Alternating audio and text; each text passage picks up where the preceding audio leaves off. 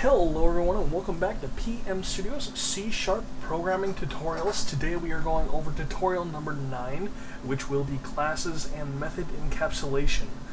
We haven't gone over either of these in any of the previous tutorial series that I've created, so go ahead and sit down and get ready to listen because today we're going over some genuinely new content. So as you can see, I've already imported all of the code from last tutorial's program. The reason why last tutorial's program took so long is because we are actually going to make this extremely complicated program just a little more complicated. Actually, once you get used to this type of programming, which includes classes instead of just having all of your methods in one file, you'll find that it's a lot more user-friendly for the programmer and it's a lot more user-friendly for the user. So let's go ahead and get started. The first thing we're going to want to do is we're going to want to go in here into the Solution Explorer, which is an area we haven't been into very much, or at all, I believe. And we're going to go ahead and right-click on our solution name. Mine is Classes Practice 1, and yours can be whatever you had named it. We're going to go ahead and right-click on it, and we're going to go to Add, and then Class. I'm going to go ahead and leave it up to you guys whether or not you want to learn the shortcut keys, but if you do, the shortcut key to create a new class and the shortcut key to encapsulate methods, which is what we'll be going over here very shortly, are two things that I strongly recommend because it will make your life so much easier.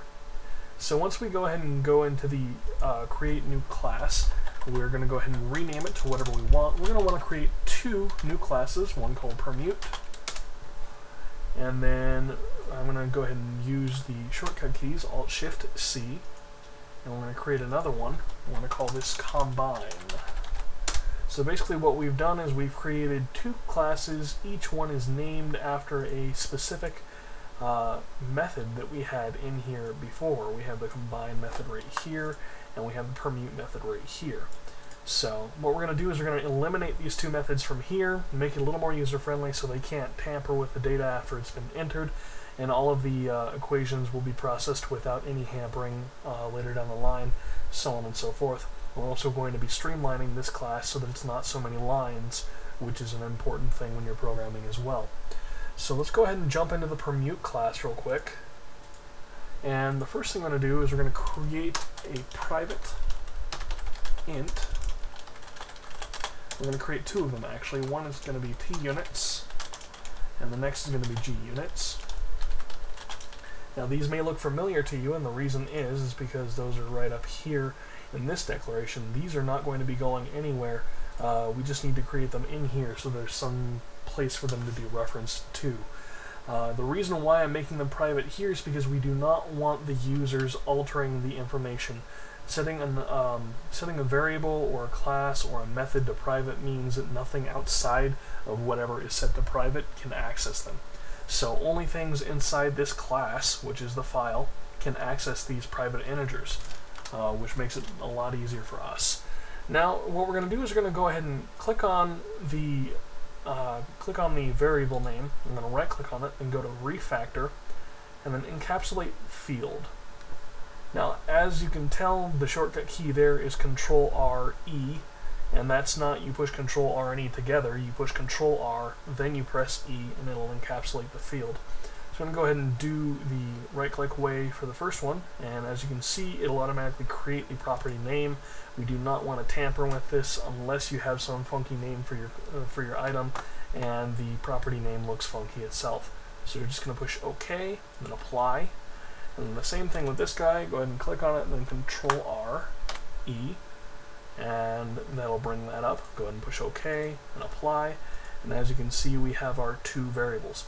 Now the last thing we want to do is we want to create a encapsulated method for one that we did not bring in, and I will explain why. We're going to want to create public int solution, and make sure that's a capital S. And we're just going to go ahead and tab that in. We're going to only add a set value to this one. And we're going to go return solution for now. We don't want to do anything else, and that's going to come up with an error for right now. Don't worry about it. We will fix that a little bit later down the line. Now the next thing we're going to want to do is create another method, public we're going to do this as int, public int, calculate. You can certainly call it whatever you want. And A, and B. Alright, and in here we want to go ahead and set one integer, call it solution, and set it equal to 1, and then return 2 times and enter return solution.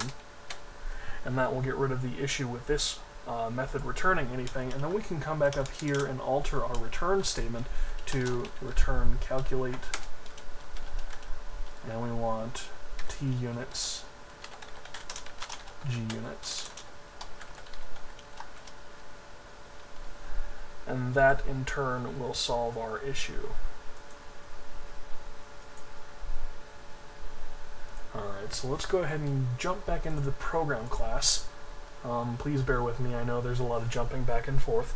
And basically what we're going to do is we're just going to copy everything inside the permute method all the way down to the very bottom, so right before the combine. Do not capture either of the braces, because we don't need those. And we're just going to highlight this, paste it, and that should solve that issue right there. Now let's go ahead and address this issue. Okay, and the reason why we're having this issue right here is because I put that as a set. We actually want to set it as a get because we want the outside classes to be able to retrieve this value, not set this value. That's why it was causing an issue, because it's trying to set a return value, which is physically impossible. So once we have that all figured out, we can go ahead and save this. This class is officially done. So as you can see, that's pretty self-explanatory. Basically, one of the things that one of my instructors many years ago told me, and it's a very useful tool, is that a class is a blueprint of an object, and then an object is an instance of a class. So please keep that in mind as we move forward. We're going to make the combine method now, and then we're going to go ahead and alter the program text. So the same thing with the combine. All we have to do is we have to select everything down to the closing brackets for the public calculate method. And we're just going to copy that, go into the combine. Oops. Return once, tab it out, and then there we go. Now all we have to do is go into the program and then copy the combine method from in here. Again, we're going to start at the int and end at the return. We are not going to get the braces. Go back into the combine and replace whatever is inside calculate with whatever we had just copied. And that solves our issues for right there. Again, we have this set up, and the way we have it set up is that we don't have to alter any other text other than that. So now that we have our two classes, we have two separate blueprints for two separate objects that we can create. Now an object is a referable instance of a class that has all the same methods, attributes, and properties as the class itself. So any instance of this that we make, any object, will have these variables right here. It will have these encapsulated methods, and it will have this method for calculate right here. And it will all be referable and much easier to work with. So let's go back into the program class, and with that in mind, let's create two separate instances, or two separate objects rather. One's going to be permute. So this is how you declare an object. P equals new permute. So right here we've declared an object that references back to the permute class. We've made an instance of the class, and we've called it P. We're going to do the same thing with combine. C equals new combine. And now we have our two objects that we can reference back, and we can function with them relatively easy. So let's go ahead and jump in here into our operators, and we're going to go GUnits, and we're going to set this so that once it's finished, we're going to set it up so that we have p.GUnits equals GUnits. So what we're doing is we're assigning, if we jump back to the permute class, we are calling the set method for GUnits, and we're saying GUnits equals value. So in here we're saying the G units equals G units. The G units is the value. So that's pretty self-explanatory. C dot G units equals G units. Oops, I forgot my semicolon. And then the same thing for T units equals T units. And C dot T units. Oops.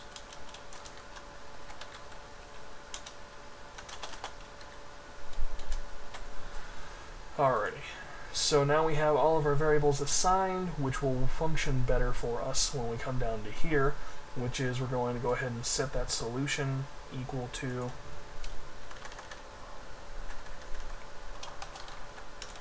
P dot solution.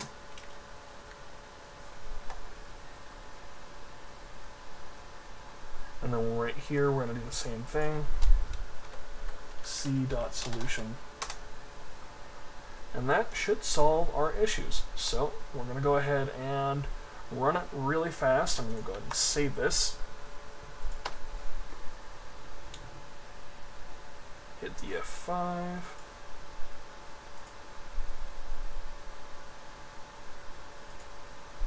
There we go. I'm going to bring this in. As you can see, it starts up just the same way as we did earlier. So let's go ahead and put 15 as the total and 5 as the combinations, and we want to set this as P, and as you see it returns the exact same numbers as it should, only this time it's much more compartmentalized, and even though you can't tell, there is a few milliseconds of speed enhancement, which is always what we're striving for. When we get to larger programs, that speed enhancement would be much more noticeable as opposed to if we had everything in one class, because the program doesn't have to rifle through say 30,000 lines of code in one class to find what it's looking for. It can just go, okay, there's a reference here to this class that has 20 lines of code. I can run through those and return the answer. So this is an overall much more streamlined and much more effective way of object-oriented programming, and it introduces objects, which is the namesake of the programming style. So I hope you guys have enjoyed this tutorial. Please stay tuned, because our next couple tutorials are going to be going over user interfaces. We are going to be making our first Windows application programs, so please stay tuned for that. We are going to be converting this program that we finished here into obviously an application program. So I hope to see you guys next time. Have a good day.